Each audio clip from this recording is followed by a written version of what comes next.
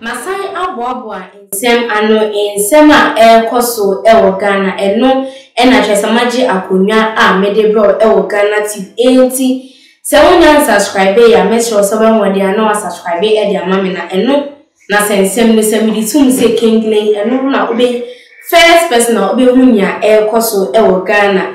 emre bia etwem ana chese cd any dollar no chese ayese entafo mienu omo nse omumi enye chese we ko ni nima na chese we di echire ni zaze na se ni nyina currency ni nyina iska na ba ne se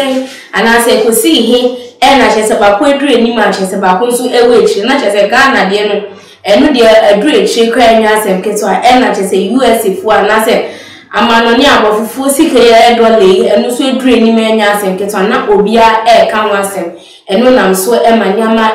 din ni abo ye de ewo Ghana enye petrol bofu o de kika ka ho o matutum enya asem kitu na jese Ghana fo bi aye de se o market na o kota de no wanhwe ni yi a jese o gina wa ni ato adin be se 3 times because na ni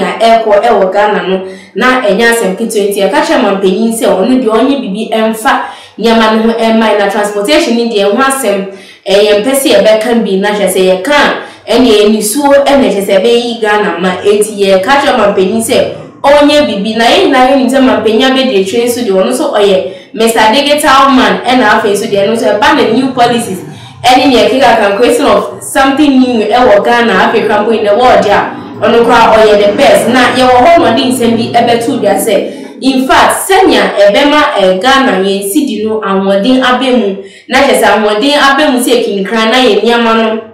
eso etimi atete no aje so the policy we aba eye gold for oil policy no ai ye nyina ye so make this announcement say enche se ekoto petroleum products and say oil products if ya manone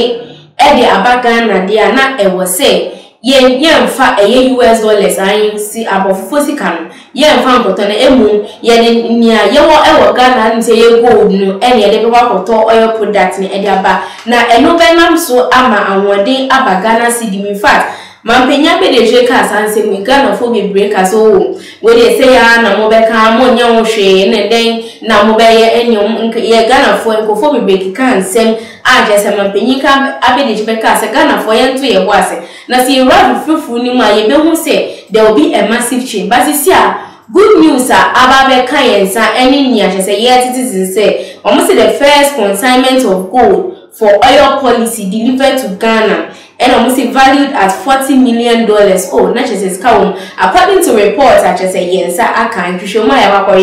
first consignment of gold for oil policy has been delivered to Ghana safely because cash Ghana for new BBR say in fact it was said Ghana munyam emba yesika ni mu enti ono ye osi ochad we say adiwe de bebwa mu se nkofo bebempo ebeja be ne se adiwe yo babe pande embwa Ghana for na emfa Ghana for egosifri first consignment no eno na abache say nya $40 million if we emuna mensem no meto me boase na makenkan kakra e de amo sim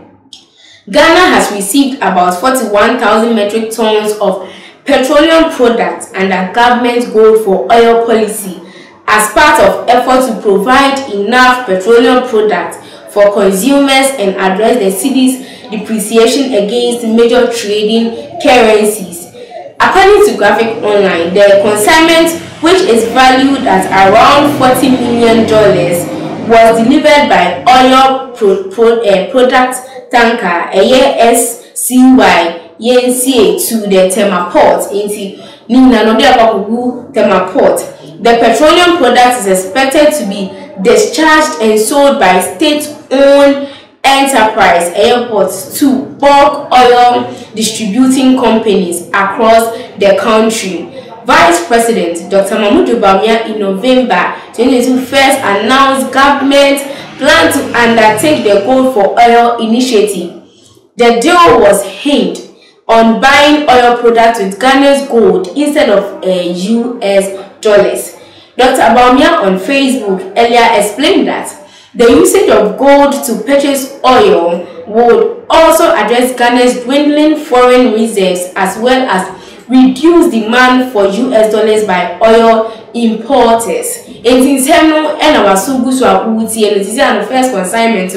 aba ne rese we no ebe bo aga na sen se nyama na ebo aye den na ekosho no mbetete so anase sisi ade because Ghana for say e was here entity nyama no so because omo share so na hu bi a mate ni ntama mate se no kan si petrol no esan ekosho ne report hwehwemu aye ya se yenye wie no eno na se ko se si petrol no ye ba betum biom ai mo ba betum 9% ho elko na ye hwese sase mu edi ebe ya mpa na enya mpa na wo se driver for mo Ghana so de enya tu petrol mu na he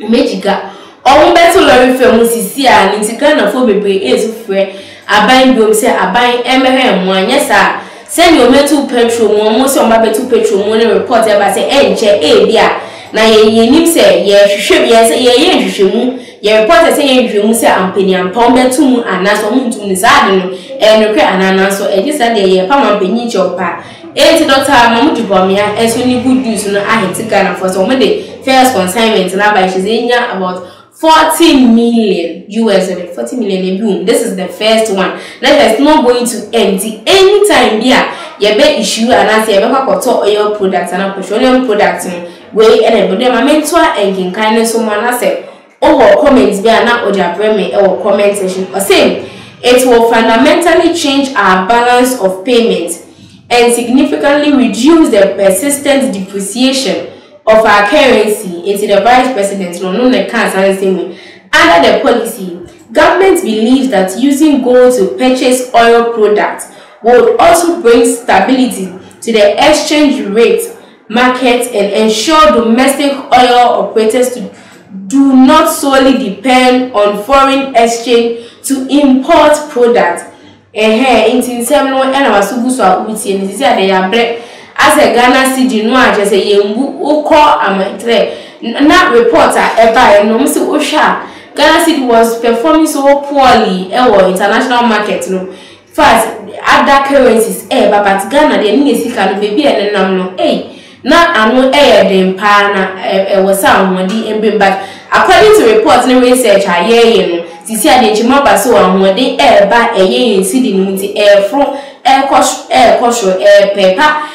other currencies ho anase other sika anache se omodru enima ache se Ghana for akwadru eche se ye onye nhwa enye yenu enti ere se policy ya mampenya bedeje ede abaje se asha asiem manifest aye nye sika kakaka no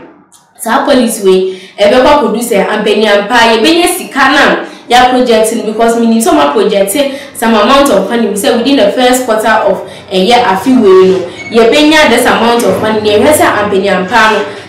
amount of money na on project and so omiye so many so menya no omenya mpa na na omo se omo de beye no ampenya mpa omo beye anase de no meken ye Ghana fonso de ye hwe ni ehu emu insusu anso papa de a ye be kasa ewo we enti mi di wu esi ahanim se wo betimi e do comment abrami e comment section fefe na odof me bon so de meje brand na makenkan ensem no e de aho aha e ye GhanaTube sisi ade makram